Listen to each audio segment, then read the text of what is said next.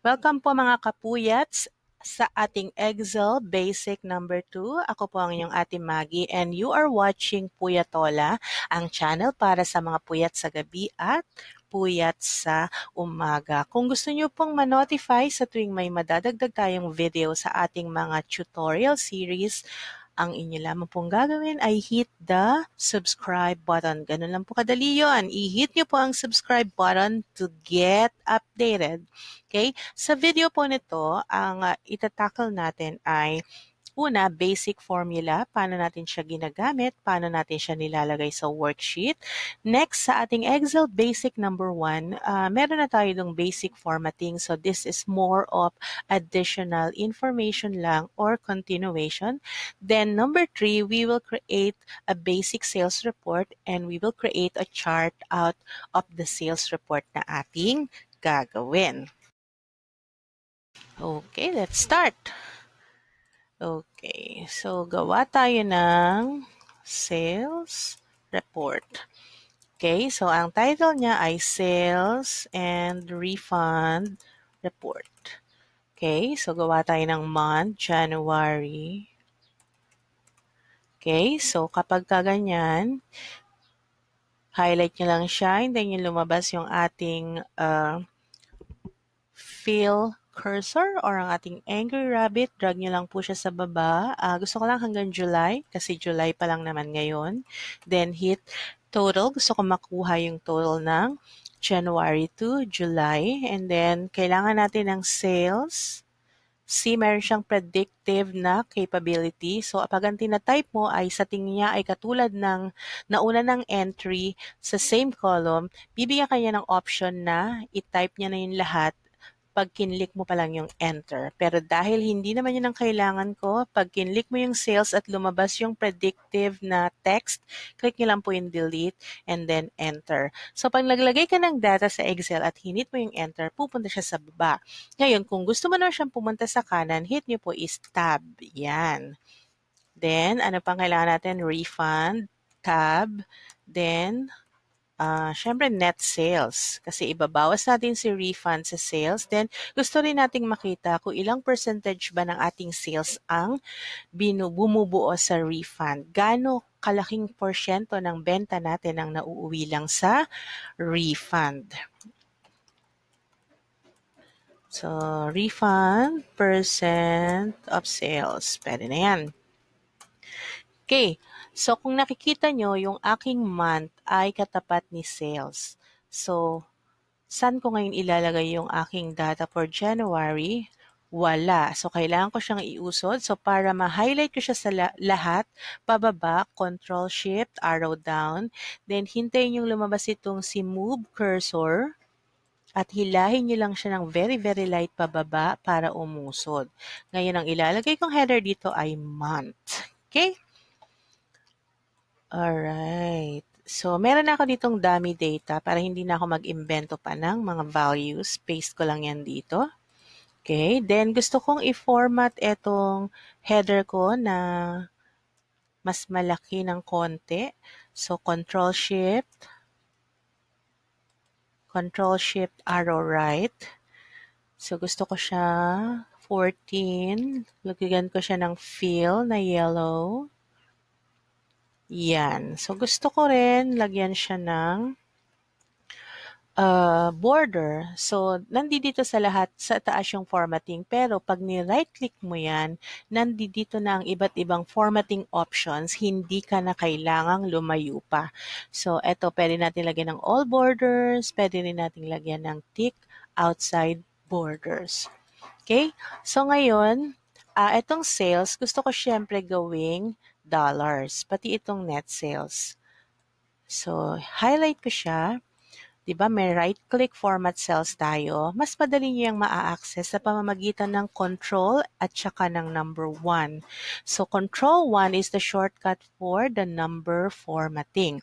So, gusto ko siyang maging currency. Kung makikita mo dito yung sample, ayan ang kalalabasan niya kapag ito yung mga pinili mo. So, gusto ko siyang gawing dollars. There. 2 decimal place, okay na siya. So, ito yung kalalabasan niya. Okay. Yan. So, dahil hindi kasya yung mga header, highlight natin po dito, papunta sa kanan. And then, yan pong cursor na yan ay tinatawag na sizing cursor. Double-click mo lang yan at kusa na siyang mag-a-adjust. So, bakit nag-adjust ng sobrang laki si sales? Ang liit lang naman ng occupied niya. Dahil po sa ibabaw niya, merong sales and refund report. So, liitan natin konti si sales. Tapos itong si Sales and Refund Report, ang gagawin natin dyan, i-highlight natin itong tatlong cells na to, si B2 to D2. So kapag more than one cell na po ang pinili nyo, ang tawag na po sa kanya ay cell range. And then dito sa taas, click lang natin yung merge and center. So gagawin niyang isa yung pinili mong cell. So ang tatlo ay naging isa.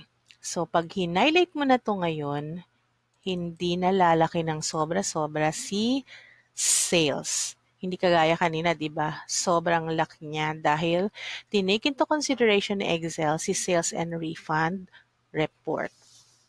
Okay? So, gusto nating makuha ang net sales. Maglalagay tayo ngayon ng formula. Ibabawas natin si refund dun sa ating sales amount. So, pag mag-enter ka ng formula sa Excel, palagi siyang nagsisimula sa equal sign. That will give Excel a signal na magkakaroon ng calculation pagkatapos ng equal sign. So, sales minus refund. So, ang formula natin is equals B4 minus C4. Ngayon, sobrang matalino talaga si Excel, no? Meron siyang predictive na attitude. So, kung ang formula na gagamitin natin sa ibaba ay katulad din ng calculation natin sa taas, ang kailangan lang natin gawin is i-highlight yan. Then, yung ating fill cursor, hintayin lang natin at i-drag natin siya sa ibaba. Notice na yung ating formula dito kanina. Asa na? Ayan. So, nawala siya. Ang formula natin, si B4 minus C4, nung hinila niya pababa ay naging B5C5. Nag-a-adjust po siya habang bumababa ng paisa-isa din. So, mabuti pa si Excel, laging handang mag-adjust. Yung ibang tao, nga. Okay? So, ngayon, kung etong C4, gusto nyo na hindi magbabago yung mga nasa column bilang, lagyan natin po siya ng dollar sign. Ang tawag po dito ay absolute cell reference. So, sa mga cell addresses po na may dollar sign, ibig sabihin yan ay hindi siya gagalaw. So, sa case na to, si column C, yung mga value ng column C, mananatiling C4 lang po ang ima-minus. Pero itong si B4, gagalaw siya kasi wala siyang dollar sign. Ang tawag naman po kay B4 ay relative cell reference. So, tingnan natin. Okay? So, hilahin ko pababa ang formula na yan. Makikita nyo ngayon na si B4 naging B5 pero si C4 na natiling C4. Pagdating po dito, naging B6 na siya, pero C4 pa din ito. So, yun po ang pagkakaiba ng relative cell reference at absolute cell reference. So, pero hindi naman natin kailangan ng absolute kasi every line, iba-iba din ang refund value. So, balik lang natin siya sa B4 minus C4. Hindi mo na to kailangan i-delete. Kapag dinrag mo itong nasa baba, mapapatungan na niya yan. Okay? So, bumalik na siya. B6 minus C6, B7 minus C7. Ganun po si Excel formula. Now, the refund percentage of sales, gaano kalaking percentage ng sales ang napupunta sa refund? So, again, equal sign, refund divided by the sales. So, yan po ang ating refund percentage of sales. So, again, pare-pares lang naman na formula yung gusto ko. Kaya ida-drag ko lang siya dito. Ngayon, gusto ko siya nasa percentage. So, pwede ko siyang i-format cells or dito na lang. Meron na dito, pag ni-right click mo, meron na diyang percent style. At kung gusto mo na lagyan ng decimal places, meron ditong increase. So, kada isang click, ganun din ang madadagdag. Kung gusto mong bawasan, decrease. Okay, okay na ako sa 2 decimal places. Okay? So, yun. 'Di ba? So, dito naman, gusto ko namang makuha syempre yung total or yung tinatawag nating year to date. So, highlight mo lang yan. Nandito si AutoSum. Na banggit na natin to dun sa ating Excel basic number 1. So, hindi po yan error, kaya yan nag-sharp sign. Kung i-hover mo yung mouse, makikita mo yung actual value. Pero, dahil hindi lang po siya kasya. So, highlight po natin to, column na to, and then, double click. So, ayan. Kasi po masyadong maliit yung space para sa kanya. So, pag nakita niyo yan, wag agad tayong mag-assume na may error. Baka kasi kulang lang siya sa space. Bigyan natin siya ng space. Okay? Ganun din gagawin natin kay refund, AutoSum. So, guys, eto pong net sales, hindi lang natin siya basta i-AutoSum.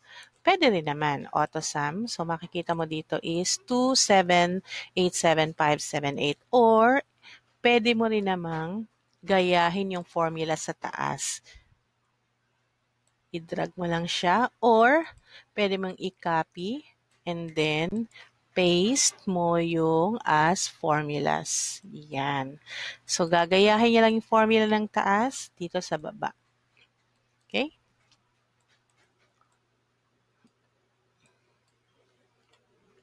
So, kung anong formula nito, gayahin lang natin sa baba, paste as formulas.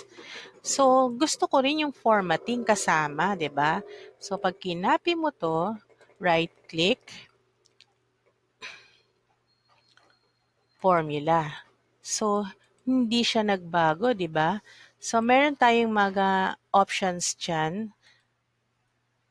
So, pag nag-copy ka ng formula or ng kahit anong bagay, may shortcut yan. So, pag kinlik mo si Alt, lalabas yung iba't ibang shortcut keys.